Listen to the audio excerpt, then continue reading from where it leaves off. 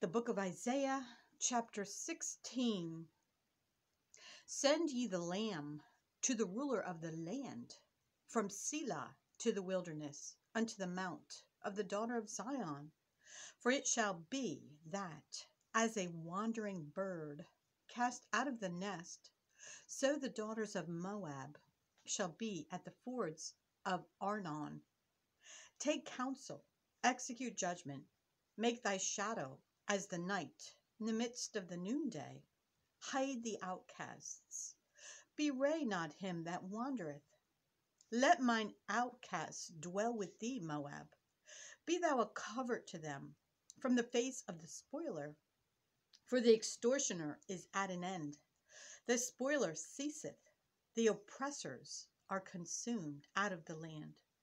And in mercy shall the throne be established, and he shall sit upon it in truth.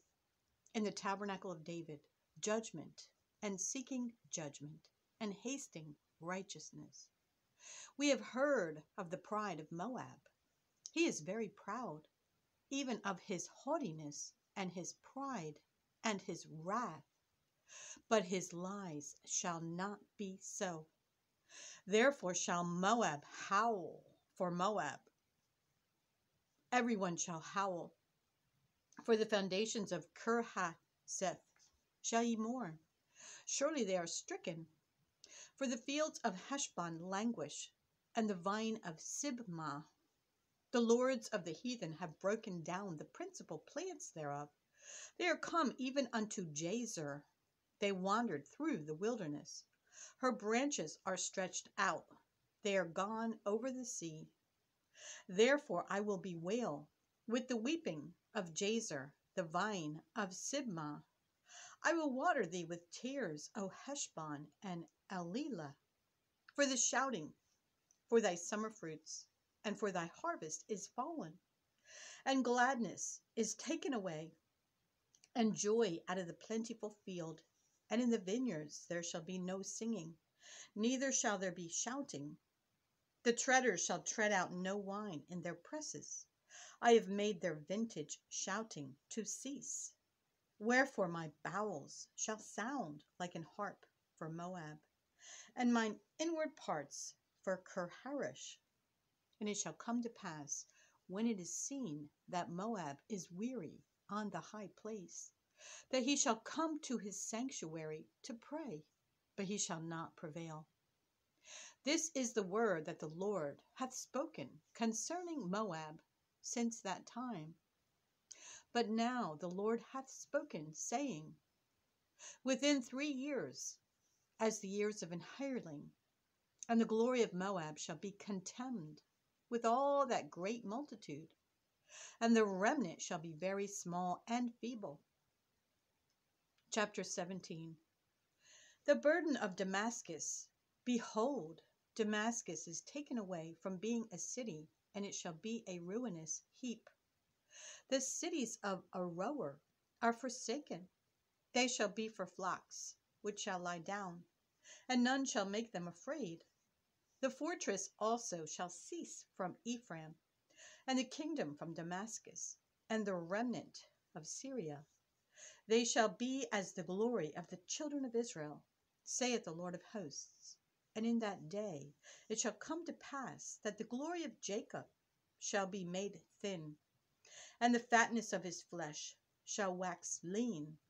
And it shall be as when the husbandman gathereth the corn, and reapeth the ears with his arm. And it shall be as he that gathereth ears in the valley of Rephaim. Yet gleaning grapes shall be left in it, as the shaking of an olive tree, 2 or 3 berries in the top of the uppermost bough, 4 or 5 in the outmost fruitful branches thereof, saith the Lord God of Israel. At that day shall a man look to his Maker, and his eyes shall have respect to the Holy One of Israel. And he shall not look to the altars, the work of his hands, neither shall respect that which his fingers have made, either the groves or the images. In that day shall his strong cities be as a forsaken bow, and an uppermost branch, which they left because of the children of Israel. And there shall be desolation, because thou hast forgotten the God of thy salvation, and hast not been mindful of the rock of thy strength. Therefore shalt thou plant pleasant plants, and shalt set it with strange slips. In the day shalt thou make thy plant to grow, and in the morning shalt thou make thy seed to flourish. But the harvest shall be a heap in the day of grief and of desperate sorrow. Woe to the multitude of many people, which make a noise like the noise of the seas, and to the rushing of nations, that make a rushing like the rushing of mighty waters. The nations shall rush like the rushing of many waters, but God shall rebuke them, and they shall flee far off, and shall be chased as the chaff of the mountains before the wind, and like a rolling thing before the whirlwind. And behold, at eveningtide trouble, and before the morning he is not. This is the portion of them that spoil us, and the lot of them that rob us. Chapter 18. Woe to the land, shadowing with wings, which is beyond the rivers of Ethiopia, that sendeth ambassadors by the sea, even in vessels of bulrushes upon the waters, saying, Go, ye swift messengers, to a nation scattered and peeled, to a people terrible from their beginning hitherto, a nation meted out and trodden down, whose land the rivers have spoiled. All ye inhabitants of the world, and dwellers on the earth, see ye, when he lifteth up an ensign on the mountains, and when he bloweth a trumpet, hear ye. For so the Lord said unto me, I will take my rest, and I will consider in my dwelling place, like a clear heat upon herbs, and like a cloud of dew in the heat of harvest. For afore the harvest, when the bud is perfect, and the sour grape is ripening in the flower, he shall both cut off the sprigs with the pruning hooks, and take away and cut down the branches. They shall be left together unto the fowls of the mountains, and to the beasts of the earth. And the fowls shall summer upon them, and all the beasts of the earth shall winter upon them. In that time shall the present be brought unto the Lord of hosts, of a people scattered and peeled, and from a people terrible from their beginning hitherto, a nation meted out and trodden under foot, whose land the rivers have spoiled, to the place of the name of the Lord of hosts, the Mount Zion. Chapter 19. The burden of Egypt. Behold, the Lord rideth upon a swift cloud, and shall come into Egypt, and the idols of Egypt shall be moved at his presence, and the heart of Egypt shall melt in the midst of it. And I will set the Egyptians against the Egyptians, and they shall fight every one against his brother, and every one against his neighbor, city against city, and kingdom against kingdom.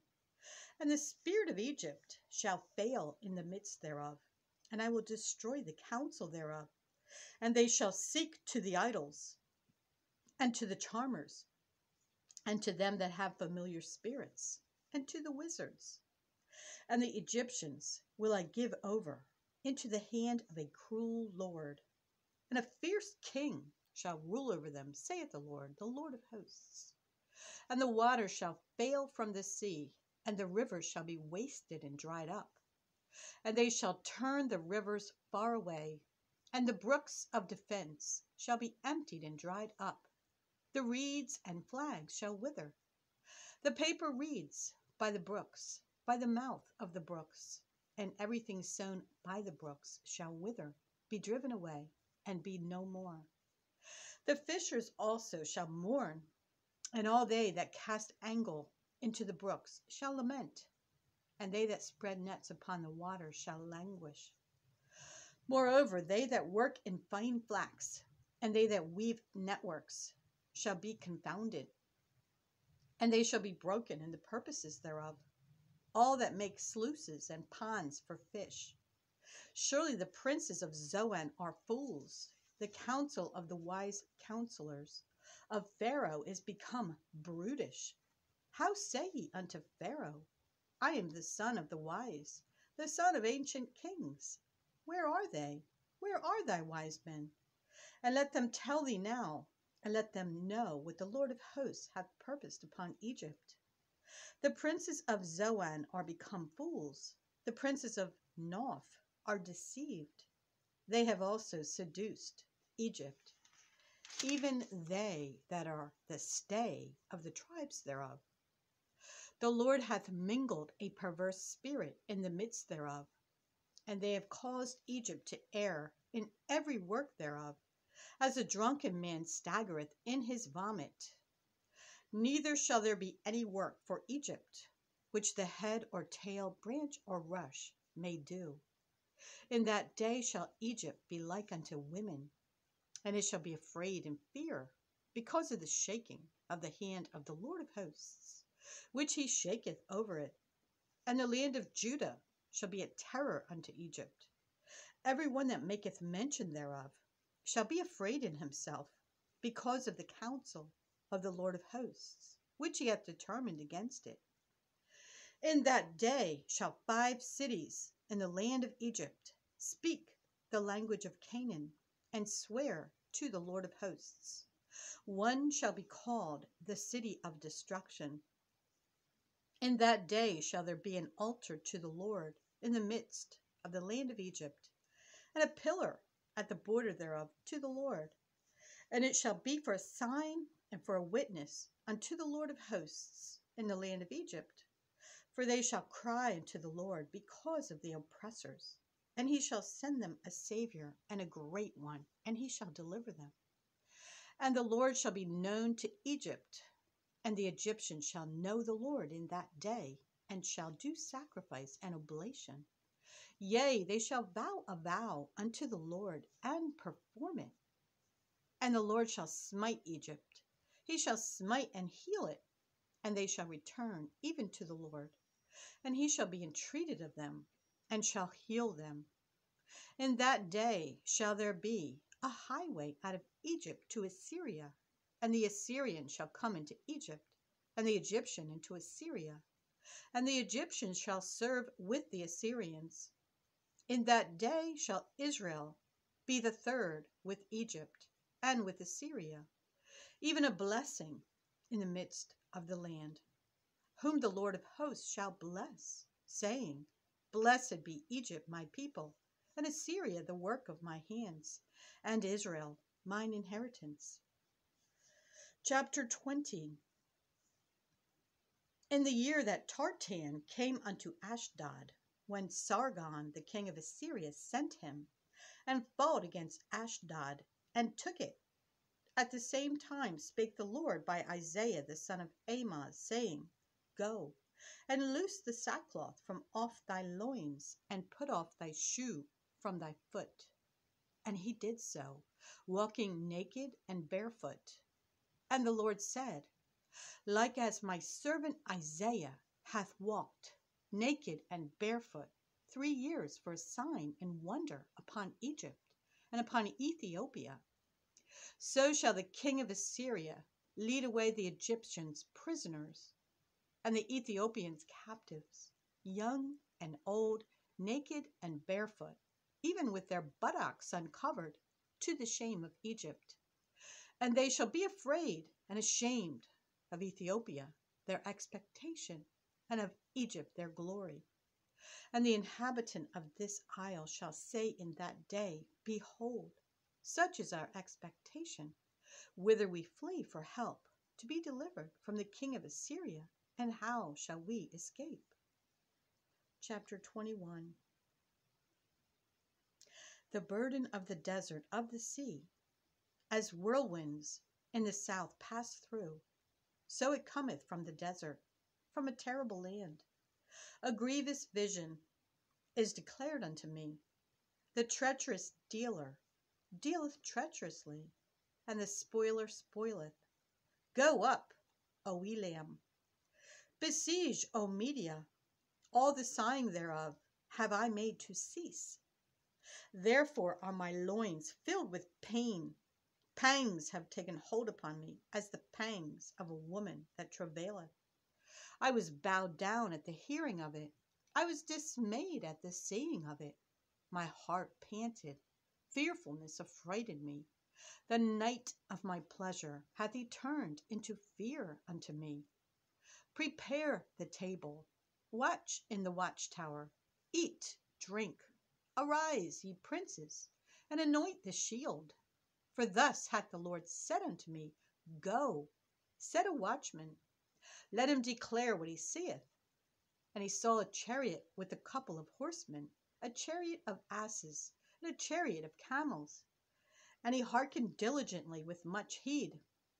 And he cried, A lion, my Lord!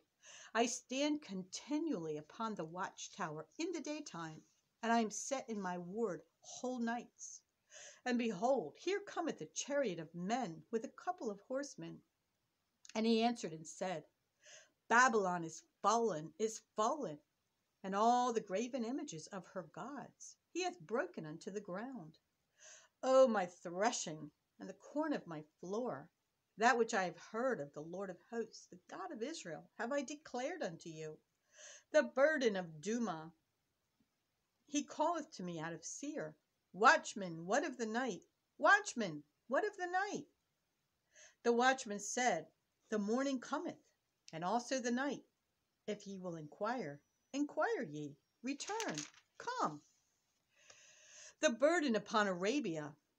In the forest in Arabia shall ye lodge, O ye traveling companies of Dedanim. The inhabitants of the land of Tema brought water to him that was thirsty. They prevented with their bread him that fled. For they fled from the swords, from the drawn sword, and from the bent bow, and from the grievousness of war. For thus hath the Lord said unto me, Within a year, according to the years of an hireling, and all the glory of Kedar shall fail, and the residue of the number of arches, the mighty men of the children of Kedar shall be diminished, for the Lord God of Israel hath spoken it. Chapter 22. The burden of the valley of vision. What aileth thee now, that thou art wholly gone up to the housetops? Thou that art full of stirs, a tumultuous city, a joyous city. Thy slain men are not slain with the sword, nor dead in battle. All thy rulers are fled together. They are bound by the archers. All that are found in thee are bound together, which have fled from far. Therefore said I, Look away from me. I will weep bitterly. Labor not to comfort me, because of the spoiling of the daughter of my people. For it is a day of trouble, and of treading down, and of perplexity by the Lord God of hosts, in the valley of vision, breaking down the walls, and of crying to the mountains. And Elam bare the quiver with chariots of men and horsemen, and Ker uncovered the shield. And it shall come to pass that thy choicest valleys shall be full of chariots, and the horsemen shall set themselves in array at the gate. And he discovered the covering of Judah. And thou didst look in that day to the armor of the house of the forest. Ye have seen also the breaches of the city of David, that they are many. And ye gathered together the waters of the lower pool. And ye have numbered the houses of Jerusalem, and the houses have ye broken down to fortify the wall. Ye made also a ditch between the two walls for the water of the old pool, but ye have not looked unto the maker thereof, neither had respect unto him that fashioned it long ago. And in that day did the Lord God of hosts call to weeping, and to mourning, and to baldness, and to girding with sackcloth. And behold, joy and gladness, slaying oxen and killing sheep, eating flesh and drinking wine. Let us eat and drink, for tomorrow we shall die. And it was revealed in mine ears by the Lord of hosts, Surely this iniquity shall not be purged from you till ye die, saith the Lord of hosts. Thus saith the Lord God of hosts, Go, get thee unto this treasurer, even unto Shebna, which is over the house, and say, What hast thou here? And whom hast thou here, that thou hast hewed thee out a sepulchre here, as he that heweth him out a sepulchre on high, and that graveth an habitation for himself in a rock? Behold, the Lord will carry thee away with a mighty captivity, and will surely cover thee. He will surely violently turn and toss thee like a ball into a large country. There shalt thou die, and there the chariots of thy glory shall be the shame of thy Lord's house. And I will drive thee from thy station, and from thy state shall he pull thee down. And it shall come to pass in that day that I will call my servant Eliakim, the son of Hilkiah, and I will clothe him with thy robe, and strengthen him with thy girdle, and I will commit thy government into his hand. And he shall be a father to the inhabitants of Jerusalem, and to the house of Judah. And the key of the house of David will I lay upon his shoulder. So he shall open, and none shall shut, and he shall shut, and none shall open. And I will fasten him as a nail in a sure place, and he shall be for a glorious throne to his father's house. And they shall hang upon him all the glory of his father's house, the offspring, and the issue, all vessels of small quantity, from the vessels of cups, even to all the vessels of flagons. In that day, saith the Lord of hosts, shall the nail that is fastened in the sure place be removed, and be cut down and fall, and the burden that was upon it shall be cut off, for the Lord hath spoken it. Chapter 23. The burden of Tyre. Howl, ye ships of Tarshish, for it is laid waste, so that there is no house, no entering in. From the land of Chittim it is revealed to them. Be still, ye inhabitants of the isle, thou whom the merchants of Zidon that pass over the sea have replenished. And by great waters the seed of Sihor, the harvest of the river, is her revenue, and she is a mart of nations. Be thou ashamed, O Zidon, for the sea hath spoken, even the strength of the sea, saying, I travail not, nor bring forth children, neither do I nourish up young men, nor bring up virgins. As at the report concerning Egypt, so shall they be sorely pained at the report of Tyre. Pass ye over to Tarshish. Howl, ye inhabitants of the isle. Is this your joyous city, whose antiquity is of ancient days?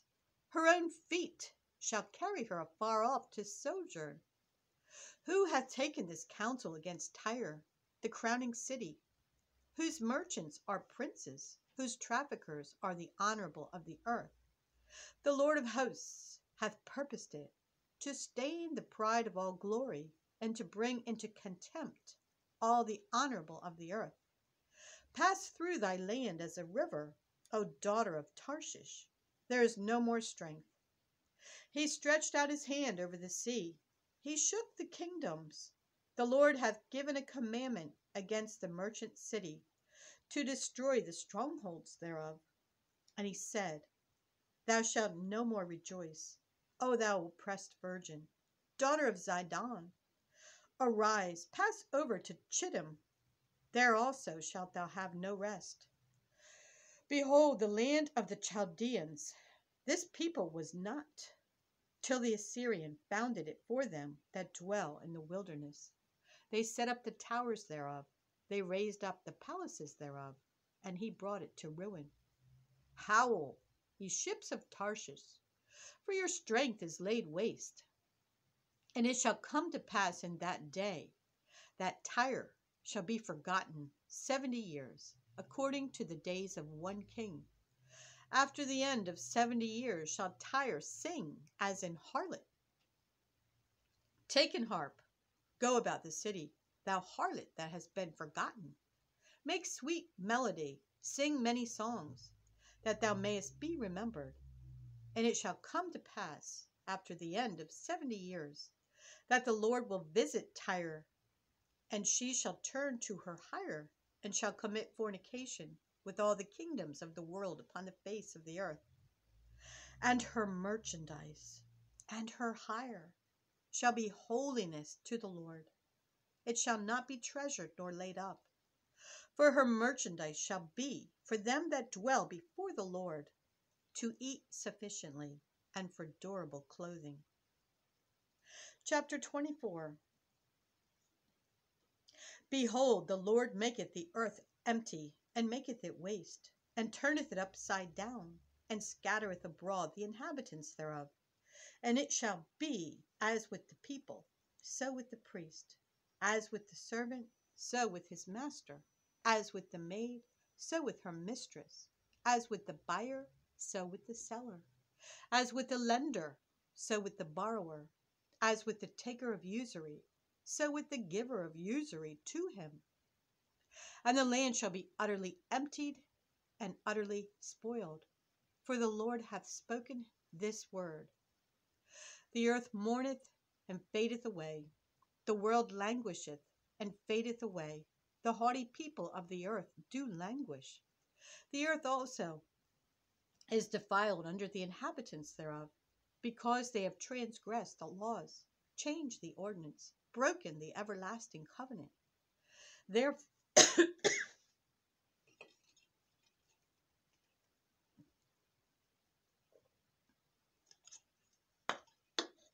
Therefore hath the curse devoured the earth, and they that dwell therein are desolate. Therefore the inhabitants of the earth are burned, and few men left. The new wine mourneth, the vine languisheth, all the merry-hearted do sigh. The mirth of tabrets ceaseth, the noise of them that rejoice endeth. The joy of the harp ceaseth. They shall not drink wine with a song. Strong drink shall be bitter to them that drink it. The city of confusion is broken down. Every house is shut up, that no man may come in. There is a crying for wine in the streets. All joy is darkened. The mirth of the land is gone. In the city is left desolation, and the gate is smitten with destruction. When thus it shall be in the midst of the land among the people, there shall be as the shaking of an olive tree, and as the gleaning grapes, when the vintage is done. They shall lift up their voice. They shall sing for the majesty of the Lord. They shall cry aloud from the sea. Wherefore glorify ye the Lord in the fires, even the name of the Lord God of Israel, in the isles of the sea. From the uttermost part of the earth have we heard songs, even glory to the righteous. But I said, my leanness, woe unto me! The treacherous dealers have dealt treacherously. Yea, the treacherous dealers have dealt very treacherously.